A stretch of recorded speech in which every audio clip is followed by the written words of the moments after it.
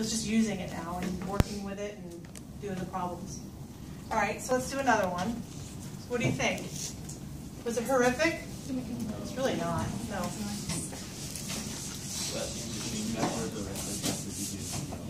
We're just going to use it a lot.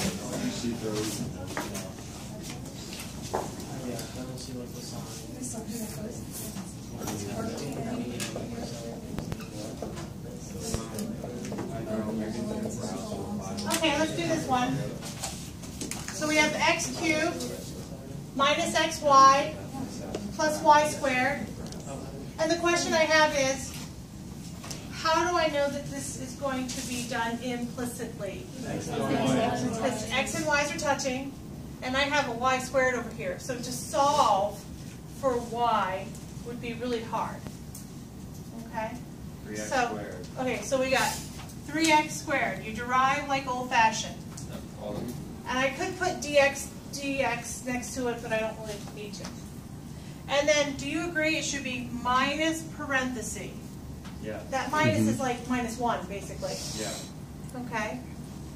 So, how do I do the product rule? Will you walk me through it, John? First times the derivative of second. I think I always do derivative of the first times the second. Yeah. That's what I meant. Okay, so the derivative of the first is what? 1. And then? Y times y. Good job. Plus? X. No. Yeah, x. Yeah. Times 1. Times 1 dy dx. Can you explain why the dy dx? It's always implied that you write dx over dx because it's there, but you have to, whenever you derive y, you always do dy dx. Because you're taking the derivative of that y with respect to x. So you're telling me that. Yeah. Okay, let's keep going. So what is it? Times 2. Good job. Times dy over dx. Do you guys remember that? Equals 0. So the calculus is done. What do you think? Really, it's not bad. Yes. So what have you done so far? So we took the derivative of the x's, as usual, and then we're taking the derivative of like these guys, it's product rule. And whenever we take a derivative of a y, regardless of what it looks like, we put dy dx attached to it. And that's implicit? Yep, that's implicit. And is that explicit? No, explicit looks like this. It's y in terms of x. Implicit means they're all mixed together. Okay? All right. So now the derivative of it's done, so we're going to solve for dy dx. Well, that's our goal. So we have a little cleaning up to do. I see that there's a negative out here, so I'm going to distribute it through. You guys with me there? Yeah. Okay. Now what do I do? Yeah, bring this stuff over. Yes? Would it be better if you brought x dy dx over so it becomes positive? We could. Either way it would work. You're solving for dy dx in the end. What I would do to help this, John, is I would bring the y over first. Okay. And it would be positive y, and then bring the 3x squared over. Does that make sense? Yeah. So I would have negative x dy over dx plus 2 dy over dx equals, and I'm bringing the y first, y, and subtracting the 3x squared, minus 3x squared. Then you just Then what? factor out the dy over dx. Right. Factor out the dy dx. And that's times negative x plus 2y equals y minus 3x squared. Then divide by it. Does that make sense? So your final result would be dy dx equals y minus 3x squared. And again, I don't like the negative x in front, so I'll just put 2y minus x. On the test, will we have to simplify? You will. Okay. You will. What do Okay. you mean by? Yeah, what do you mean? Like in the fraction? Like if this had a, like if all of them had a 3 in front of them, I would divide everything by 3. Oh, okay. Yeah. Because it'll give you, sometimes it'll say, show that dy dx, like they give you this, and they'll say, show dy dx is this. And sometimes it's a simplified form like we just talked about. Okay, we'll do one like that in class. Now, let's do, I have one more that I want to do, and then we're going to just do some problems.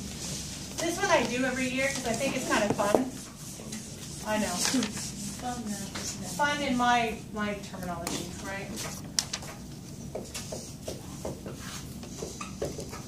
So the question I have is, why would I use implicit differentiation for this when it's really not an implicit format? It's not y equals either. Because it's not y equals. And if I was to solve for y equals, what would it be?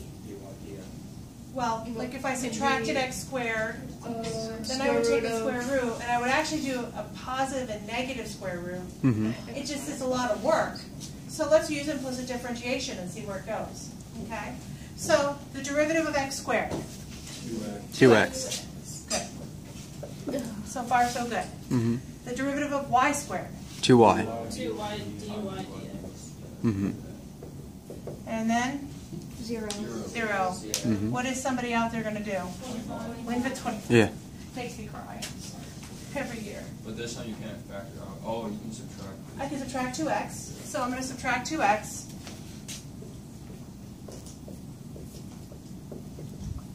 And then I'm going to, Divide by 2. okay, 2y. So dy dx equals negative 2x over 2y. And this is what John was talking about earlier. So negative x over y. Yeah. So that's not bad, right? That was fine, dy dx. What if I went a little further and I said,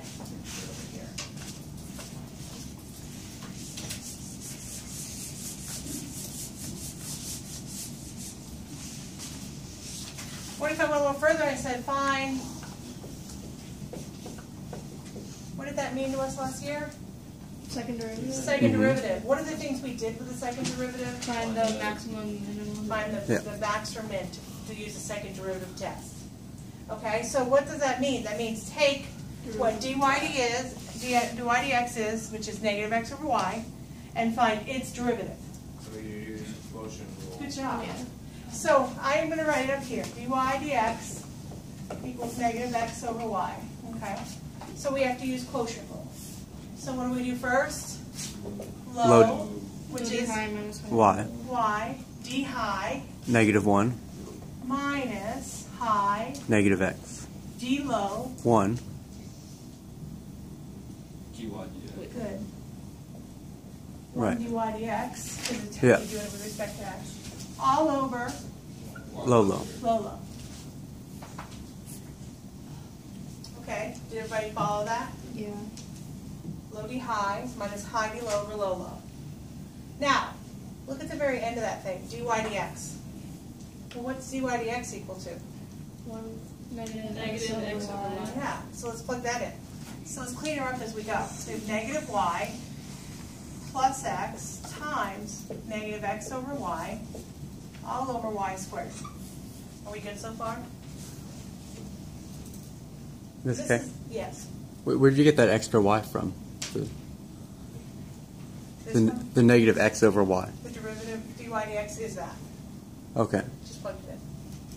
Now, just math cleaning. So what do I do? Distribute that. Yeah, I see like a fraction on the numerator. This is really over 1. Can we get a common denominator up there maybe? What would it be? Y. A y? Okay. So if I was getting a y down here, it would be what up top? Y squared. Y Y squared. squared over y. Okay, so we'd have negative y squared over y, and then minus x squared over y, all over y squared. Is that a common denominator? Okay. Got a common denominator here with a y. Why is that hard to write? That's a good question. Talk to me, Carlos. What are you saying? Shouldn't that turn into y cubed on the bottom? Because of this guy. The right, the little thing, you start on the right corner and then. Work your way up and try to get your, right, that happened there too. But do you agree that this is really like that? Yeah. So if I flip it up, Carlos is absolutely right. That 1 over y squared could distribute through. So let's see what would happen. I would have negative y squared, right? And then do you agree if I multiply by 1 over y squared rather than divide by it, that distributes through as negative y squared over y cubed? You with me there? and then minus x squared over y cubed. That's good. Not really happy about the minus y squared minus x squared, so I'm going to factor that out and make it just one thing. Y squared plus x squared all over y cubed. I just combined it, made it one fraction. And I always do this just for fun. Yes? So implicit differentiation essentially is like when you have two separate terms that are multiplied together and you use product rule. All the time. And you have to take the derivative of everything, Right. including the 25 in that Each case. piece, every piece individually. Okay, there's one more step here. Can you recognize it? There's one. Oh, wait, no. I pulled it out. Solve for It's where you least expect it.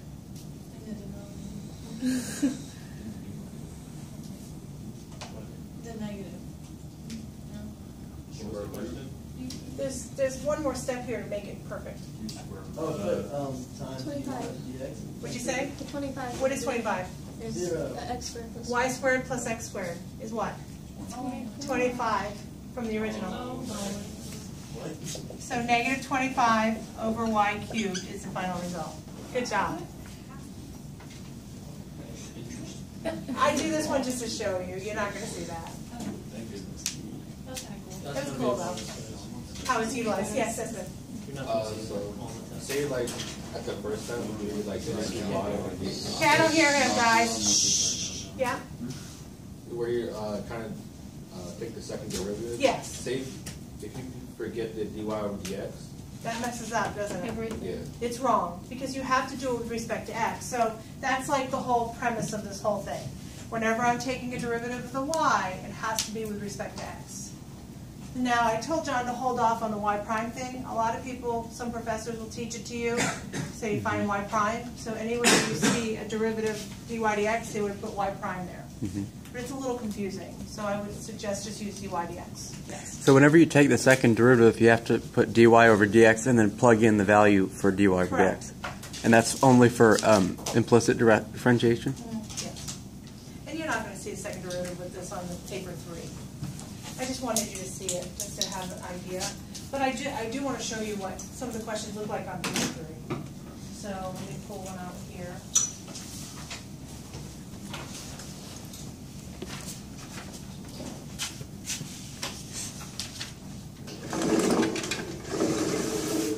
All right. So you've learned the lesson. What do you think? Feelable? No, really, they're just going to utilize it.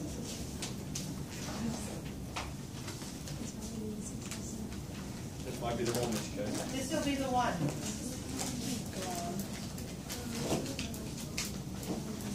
Someone's doing a presentation, so they're all sitting out in the hallway, so I'm checking to see if they're still... Oh, I get it now. Okay. Okay, so this is from October, November 2006. I just really wanted you to see what a question would have looked like. So they're giving you, the equation of the curve is x cubed plus 2y cubed equals 3xy. So in my brain, why do I know it is implicit differentiation? Two terms being multiplied that are different? Two terms being multiplied.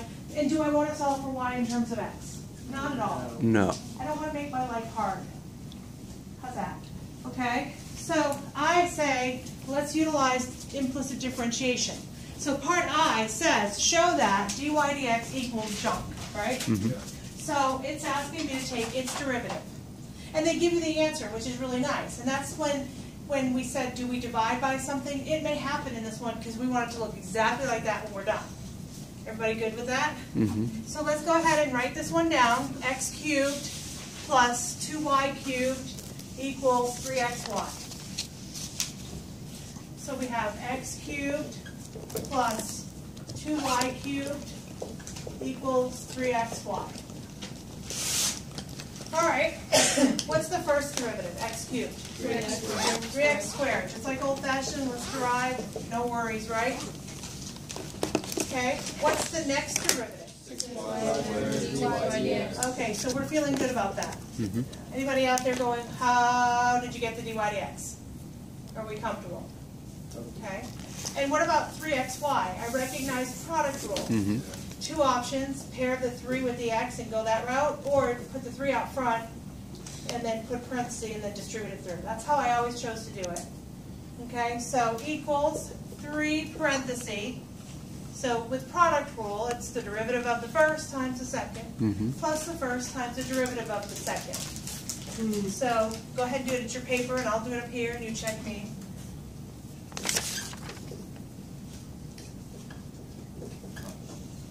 Okay, I get 1y plus x dy dx. Yeah? So now we're going to distribute the 3 through, and ultimately our goal is to get dy dx junk on the left and other stuff on the right. You guys agree with what I just said? Yeah. So we have 3x squared plus 6y squared dy dx equals 3y plus 3x dy dx. Are we good? Okay. I like to get the dy dx on the left, because then I'm solving for that where it's supposed to be. So I'm going to bring the other stuff to the other side at the same time. Are we good with that? Yeah. So we have 6y squared dy dx minus 3x dy dx equals 3y minus 3x squared. Pull it out. Can I divide it at the same time? Would we be okay with that? So I would have dy dx equals, I'm going to divide by, Pull out. what's that? You pull out 3. No, don't pull it out. Bring it over and then take care of it. Okay. So then you're going to divide by 6y squared minus 3x. Would you agree? Yeah. Is everybody cool with that? Yes. So what did you bring over though? I thought. I brought the dx stuff over here and the other junk over there. Okay. And then I'm factoring out dy dx. So what's left is 6y squared minus 3x. Now, look at the answer they gave me compared to this. That's where that question came into play. That's not quite what I need, but oh look, they're all terms of 3, so I can divide them by 3. Truly, it's like dividing both by 3, so it's really getting rid of it altogether. So what would be left? Would be y minus x squared over 2y squared minus x. And that was 4 points. Right? It's not bad. So that's like typically a 4-point part question. Having said that, the next thing is we're going to start to practice is how do we use it. We use it with things that we know. It's just bringing them back because we haven't done it in a long time, and this will be very beneficial to those of you that might be retaking. Okay? So, find the coordinates. So first of all, my answer should be an ordered pair. Do you agree? An x and a y. Find the coordinates of the point other than the origin. So what does that mean? The answer can't be The stationary 0, point. 0. Yeah. Okay? Cannot. Where the curve has a tangent, which is parallel to the x-axis. So if something is parallel to the x-axis, it's a y equals kind of graph, right? And it's the slope like this, right? When I find dy dx, other than something that's kind of fun to do now, right? What exactly is dy dx doing? It's finding... Since the parallel, since the slope is parallel to the x-axis, would it just be y equals something, like not x squared or anything? We're actually going to... Let me see if this answers your question. When I do this technique, and I have dy dx equals something, what does this actually really find? The slope of any tangent. Does that make sense? Yeah. The slope of any potential tangent. This particular one that we're worried about is one that's parallel to the x-axis. What kind of slope is parallel to the x-axis? A slope of 0. Oh, yeah. So that means this So it's 0. would be equal to 0. Then you solve it. Then you solve it. Okay. Okay, so let's back up. So we have find the coordinates. I know my answer has to be an ordered pair. Okay, other than the origin. 0, 0 cannot be an answer. Okay. Where the curve has a tangent which is parallel to the x-axis. So what I just did was I found any potential tangent slope. We're going to find the one specifically that it's parallel to the x-axis. So I'm going to take this dy over dx, and it's equal to y minus x squared over 2y squared minus x. Is it x to the first? Yeah. Okay. And what am I going to do to this slope? Yes. You plug 0 in for x. No. Then it equals 0. Tell me why. Because the slope has to equal 0. Right. And what is this that we found? The slope. The slope. The slope has to equal 0. Why? Because it's parallel to the x-axis. Okay? I'm just going to leave this here and come back at the end of the period. Perfect. Yeah. So if something is parallel to the x-axis, right? If it's parallel to the x-axis, I know that it's the slope of 0. What if it said it's parallel to the y-axis? Then that would No be defined undefined, slope. right? It would be undefined. Undefined. Where would a fraction be undefined? When it has 0. When what is 0? The bottom. The bottom is 0. Beautiful. So in this case, it's parallel. If it's parallel to the x-axis, the whole thing gets set to 0. So what do I know about a fraction set to 0? What do I know about that? You can bring The it. bottom Get rid means of the nothing. bottom. The bottom means nothing. So when it's parallel to the x-axis, the bottom disappears. If it's parallel to the y-axis, the bottom is equal to 0. Yeah. You see the difference between the two? So in this case, the bottom disappears. Why? Because I multiply both sides by this guy, and it's gone. So I have y minus x squared equals 0. Sweet. So y minus x squared equals 0. Well, do you guys agree? Y equals x squared? Yeah. So far, so good. Okay, this is where second period got a little tripped up because they were like, now what? So we have found the place at which this particular slope is going to be equal to 0. I want to find the actual ordered pair on the original graph that makes this statement true. I have y equals x squared. We plug in 0 for x. Plug in x squared for y. Okay, plug in x squared for y. Where? In In the original equation. Yeah. Because if I plug in x squared for y, what do I end up with? Just x's, right? So I can solve for x. So let's see what happens. So I have x cubed plus 2x squared cubed, right, equals 3x times x squared. Do you agree? I'm just plugging in everywhere I see a y and x squared.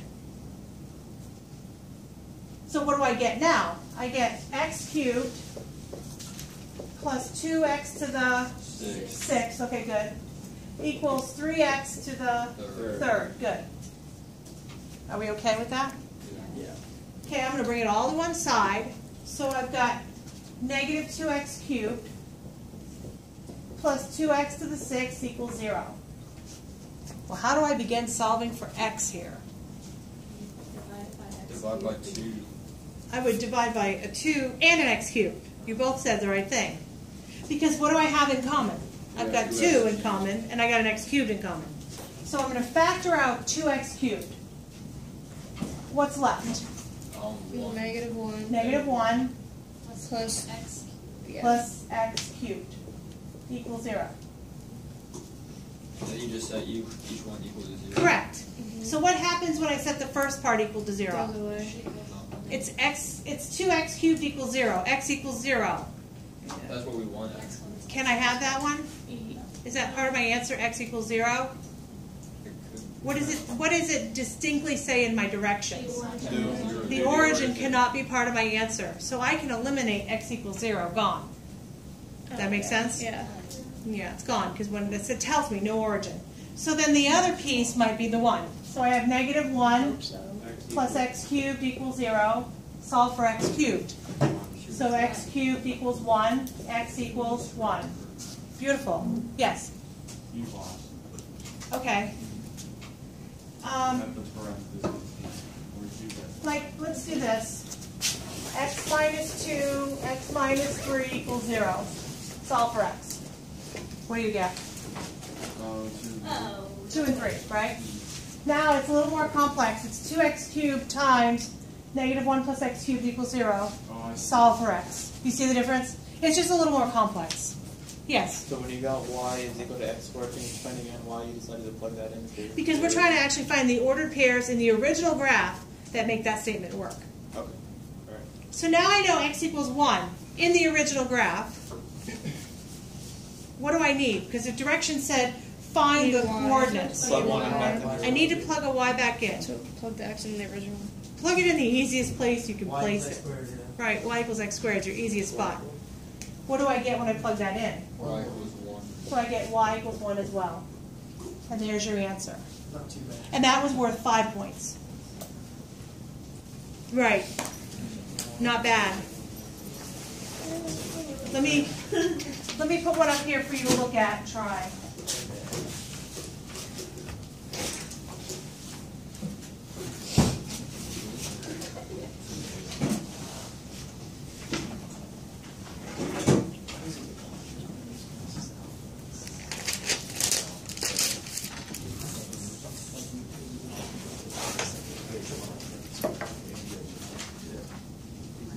Okay. I want to kind of keep up with what we're doing this second period.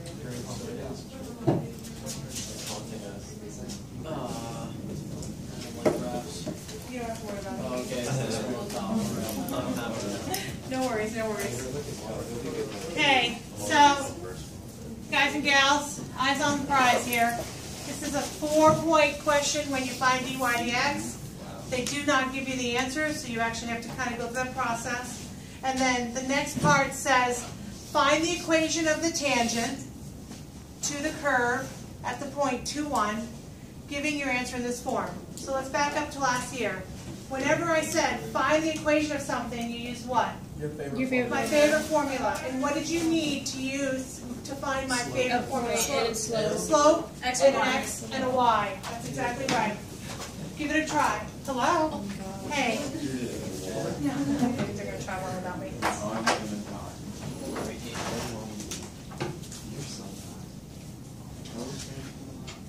Are you kidding? Okay.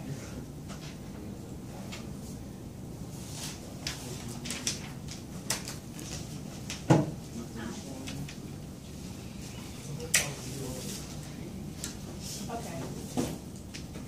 Right, well, oh, wow. Okay, and then what they could do is actually give us their names. Okay, I'll do that right now.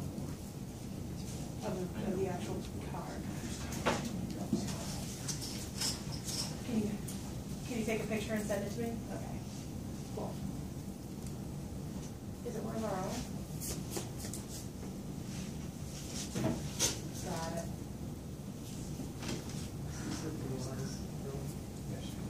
Oh, yeah. Send me a picture of it. Okay, thanks. Do you actually do the quality? Say again? Do you do the product rules quality? No.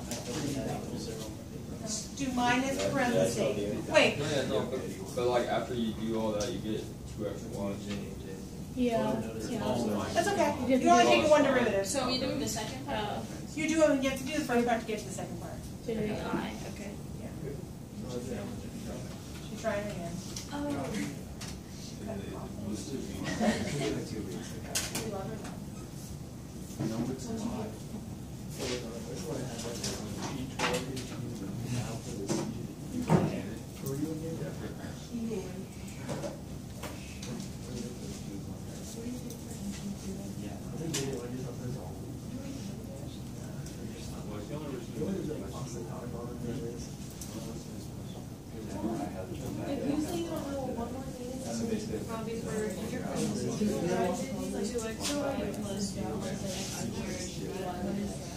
Then he proceeded to say, Hey, you're doing math. We'll talk that stuff later.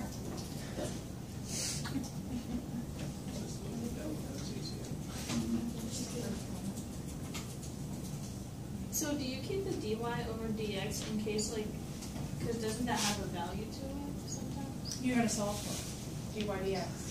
Oh, okay, that makes sense. What is it you're finding when you do dy dx?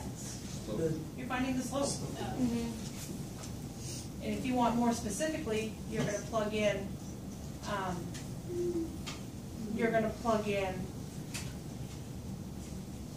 2 and 1 for x and y to get the exact slope.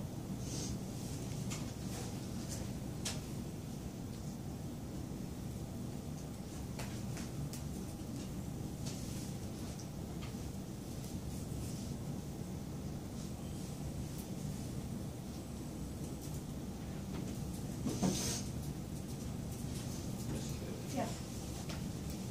So I have that, and I get rid of this. Did you put dy dx everywhere you needed to? I don't see it for the. Did you? So you should have 2 things in the denominator. If you come up with 3 things in the numerator, be careful, because you should have 2 things in the denominator. On the second one. Right. X squared minus 2xy over 3y minus x. Oh, shoot. 3x squared minus 2xy over 3y squared minus x equals dy dx. 2xy.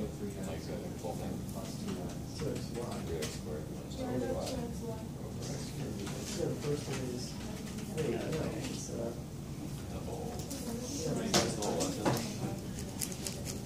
it's yeah, so it's fine.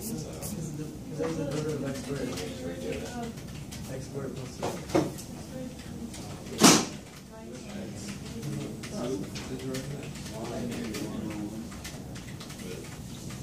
But you're only going to y stays the same. Yeah. The second is y. y2 minus y1 equals m parentheses x2 minus x1.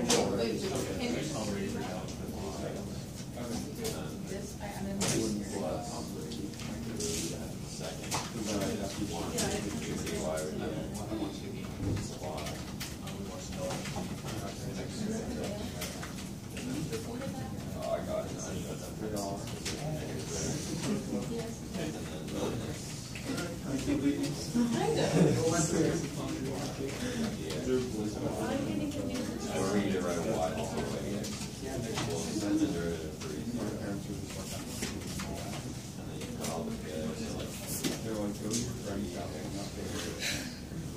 What you said, Dick, Minus y1 equals m parentheses x2.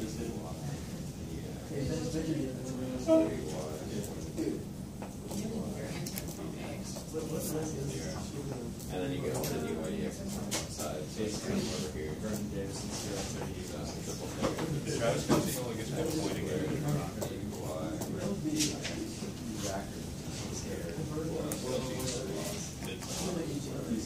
This case, Yeah. you can answer the first part. That side. Yeah. Make sure. You go pick your kid up from daycare.